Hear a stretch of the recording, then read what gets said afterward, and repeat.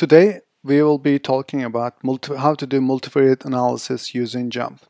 The first topic we want to cover today, to give you a general information on what we will be covering today, is we will be covering multivariate analysis, we will cover clustering, then we'll jump into principal components analysis, then we will do an example of factor analysis, and we'll finish up with discriminant analysis.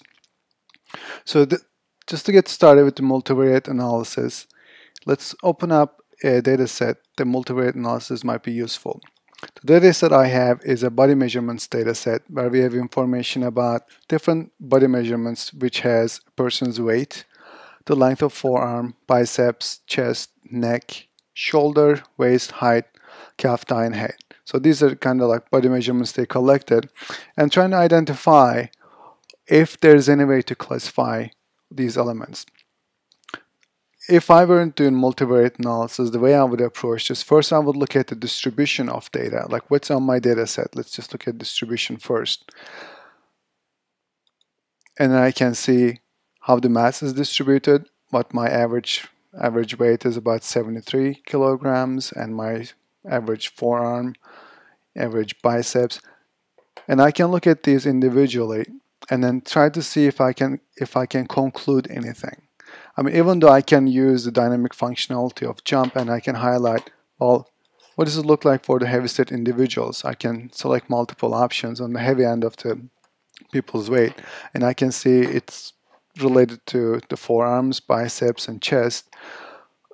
But if I scroll over, I don't really understand about, there doesn't look like a correlation with the height. And I can scroll over more. Thigh or head sizes, there is not really a relationship. So distribution doesn't really help me much in this case. But what other options I will have, then I will look into try to build graphs to see if there's any kind of correlation that I can spot, and I can divide our weight versus forearm or neck or chest or biceps or anything else. But the problem with this is, in this case, I have 11 columns, and combination of these 11 columns, then I will have to be looking at least 120 different combinations. So if there's any kind of correlation between the two. To make that process easier for us, we have the multivariate platform built in. So if I run the multivariate platform, and I can see what it looks like, and I can see all those variables that I selected, and I can look at their correlation, they're color-coded. You can see the negative elements are red and the positive elements are on the blue side. So you can visually identify what the differences are. And you can also see a scatter plot of if there is any kind of relationship between each of these body measurements that we collected. And what we're looking for here is that we're looking for a narrow ellipse leaning toward any direction, and that would give me information about if there is a direct positive correlation or negative correlation between each of those variables. And I can identify this. I also wanted to show you is that you can build a filter so you can see if this correlation changes for people with different weight groups. And if I extend this to whole weight groups, and you see there is a positive correlation between weight and the forearm and biceps. But if I go on to heavier set individuals like we were looking at before, those correlation they don't necessarily hold, and they change. I mean, if you notice it as I move these along, those correlation changes for different weight groups.